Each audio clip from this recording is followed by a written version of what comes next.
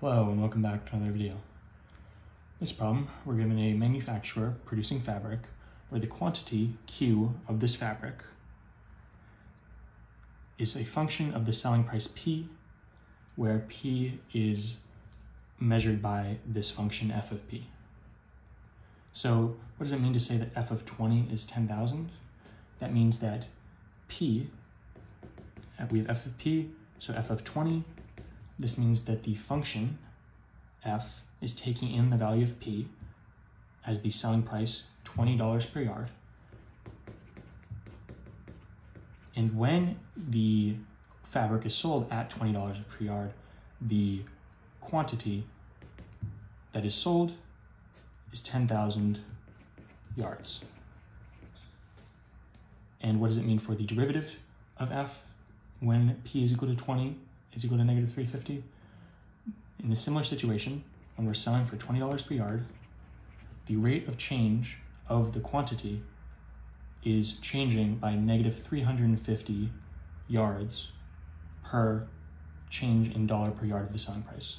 So negative 350 yards per dollar per yard.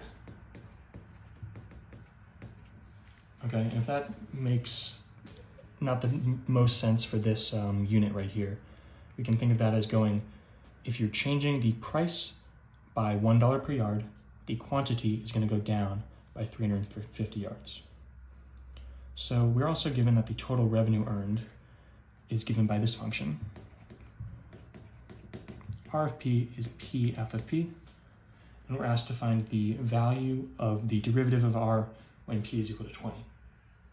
So R of P, looking for the derivative, and that is going to be P, since P is just a constant, we don't have some product rule issues here. It's P times the derivative of F. When we're looking for 20, we have 20 times F prime of 20, which we know is negative 350.